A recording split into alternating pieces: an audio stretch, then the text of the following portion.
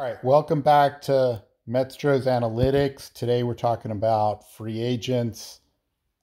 Before we get started, I've been asked several times, hey, can you give me the underlying data or worksheet?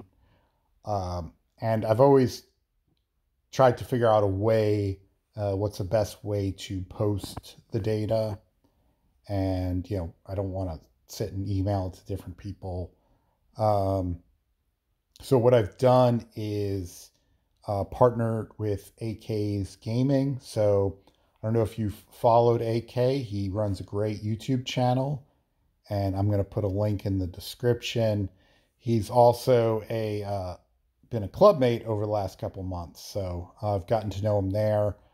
He's created a Discord server, so a general Discord server. People can ask questions, brag, uh, talk about advice and other stuff. We all have our club Discord servers, but this is a good alternative to meet players outside your club. I now have a channel in that Discord server called Analytics. So the best way I figured to share this is to post the Excel files there, and then get people to join that Discord server. So I'm going to put a link to the Discord server if you're not a member there now, and you can look for the files there. All right, so today we're talking about free agents. How many free agent tickets should you expect to be needed to land a free agent? So this doesn't include premium skill change not skill change, premium free agent tickets. So that's its own animal. But there's a lot of people. Maybe you don't have. Maybe you're not in a club at high enough level. Maybe you haven't had enough time to build up the um, premium free agent tickets. You only can get 2 per week, so it takes some time to build up 10. So this is looking at just using regular free agent tickets. So sometimes you'll see comments, hey, I used 8 free agent tickets and I didn't land my free agent. Is 8 a reasonable number to expect to be needed? So this is kind of what we're trying to figure out. So there's 2 variables going on with free agents. One is you have a 1% chance of getting that free agent outright, and then a 10% chance of moving the bar 10%. And once you have a full bar, you'll get them on the next try automatically.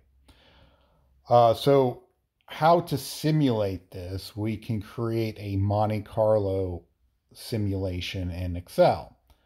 So Monte Carlo, I don't know if you're familiar, it's a way to model things using random numbers to uh, help you simulate outcomes. So we have 2 variables going on. One is the random number for bar advancement, and so you're picking a number between 1 and 10. And if you land a number 1, you're going to increase your bar. The other one is a went to a random number to decide whether you can get it outright. So it's a random number between 1 and 100. So first ticket used. So it's going to pick random numbers as you go up.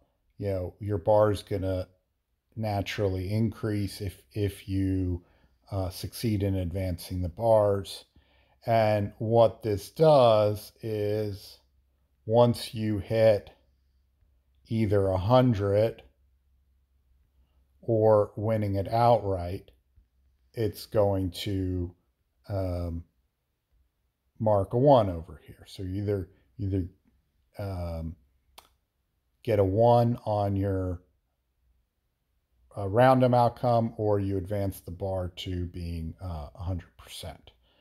So in this case, you finally, I think your first, yeah, You finally got it after 142 tickets. So that's not a good outcome in this scenario. But what a Monte Carlo does is, if you do this once in this simulation, um, it gave you a result of 142 tickets. Well, what if you did it over and over and over again? What's the average? What should I expect? So you can actually pull this off in Excel using a data table. Um, and I'm not going to show you how to do it here, but if you look, say, search Google or YouTube for, Monte Carlo simulation data table Excel, you'll find results that teach you how to do this. So what this is doing is this is logging, the first attempt's 142, the next one's 80. And you can keep doing this as big as you make your data table. Of course, the higher number of simulations, the more your Excel gets bogged down. So what we have it set up for right now in the file that I'm going to share is 200 simulations. So over those 200 simulations, the minimum number, of course, was 1. You can land a free agent on your first try. The important number, that you really want to focus on is 64. So on average, it took 64 tickets, and the median, another important number, was 65. So 64, 65 tickets. That's kind of the number to think about. I also did this 6,500 times.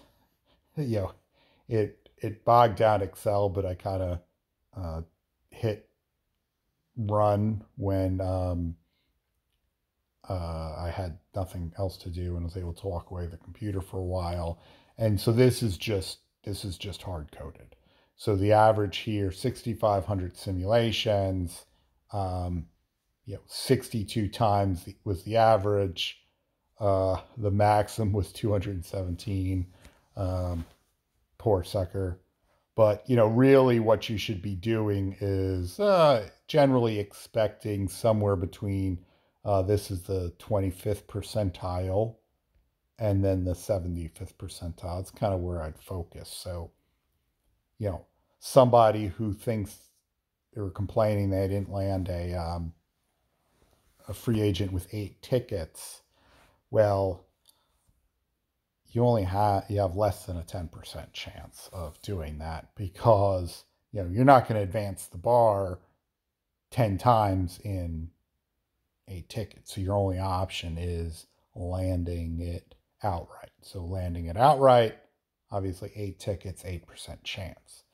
The longer you go on, the longer you have the possibility of also getting the free agent with bar advancement. So I hope this is helpful, interesting, maybe learning something outside of just MLB as well, how to think about things. If you all are younger, you'd be like, Mom, are you playing MLB 9 innings? No, I'm learning about Monte Carlo simulations. So there you go. It's a good excuse if you're younger. But I use this type of stuff for work, so it's something I've done before, to do a quick simulation on different outcomes. Anyway, hope this is helpful. Check the description for the link to where the file will be. Every time you hit enter on the file, if you go to a cell and then hit enter, I don't think it'll work on this mobile version. Oh, it did. Okay, look at that. These numbers will change. So, and notice here,